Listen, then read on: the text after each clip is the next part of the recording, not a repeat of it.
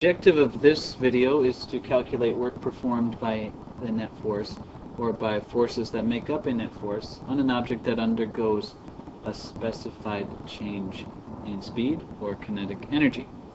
So an example of this kind of problem would be the following. If it takes 4,000 joules of energy, kinetic energy, I guess, work, it takes 4,000 joules of work to accelerate an object from rest to 10 meters per second over 20 meters. How much energy is required to change it from 10 meters per second to 20 meters per second?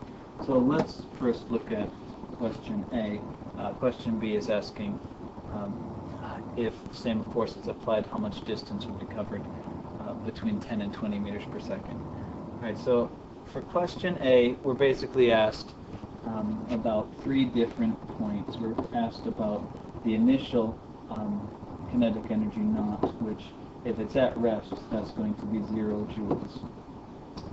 And then there's kinetic energy when it reaches 10 meters per second. I'm calling it kinetic energy 1.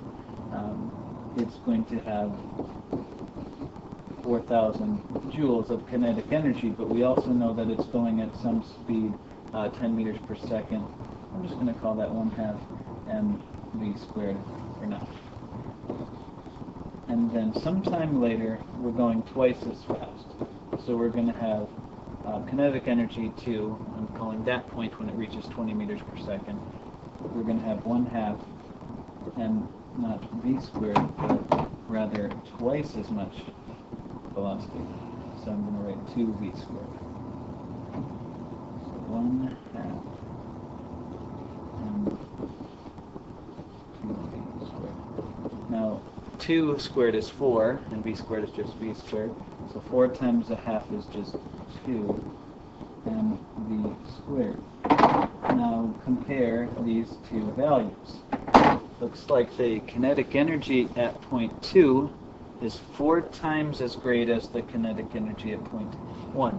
That means when we get to 20 meters per second, we should have 4 times as much kinetic energy as we did when we were at 10 meters per second. So I'll write that as a relationship. Kinetic energy at point 2 is equal to 4 times the kinetic energy at point 1. Alright, so then the question says if it takes the 4,000 joules to get to point 1, then how much would it take to go from point 1 to point 2? What amount of energy do we need to go from kinetic energy 1 to kinetic energy 2? Well, let's use this relationship, and we'll say the amount of work done to go from 1 to 2 would be equal to the change in kinetic energy, Ke2 minus Ke1. Now we can substitute because we know that Ke2 is 4 times Ke1, so then we can just say 4 Ke1 minus Ke1. So the amount of work needed to go from point 1 to point 2 is just 4 minus 1 times Ke1. So that's going to be 3 Ke1, where Ke1 was 4,000 joules. So 3 times 4,000 joules is just 12,000 joules.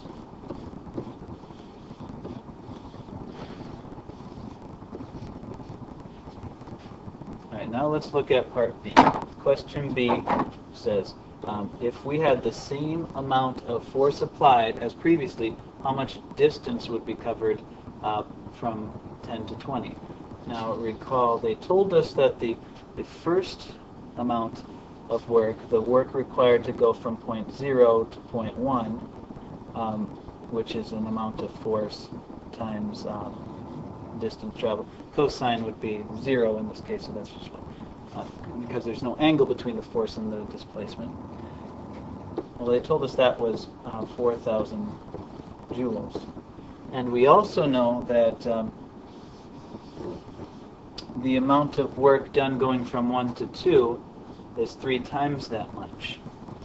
So therefore, the amount of work needed to go from 1 to 2 is going to be the same force times some other distance. Remember, we knew that this one was 10, so we'll call this d2, and d2 is going to be unknown, equals 12,000 joules.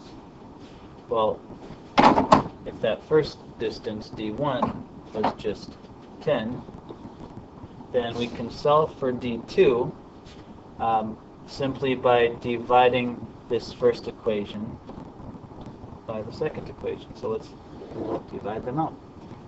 And when we do, we get d2 over 10 equals 12,000 divided by 4,000 is just 3.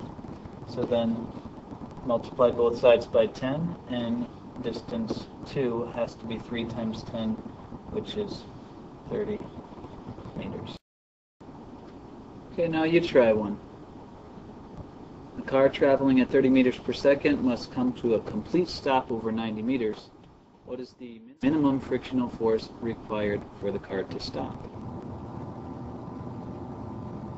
Pause the video if you have to, and then when you're ready to check your work, press play again.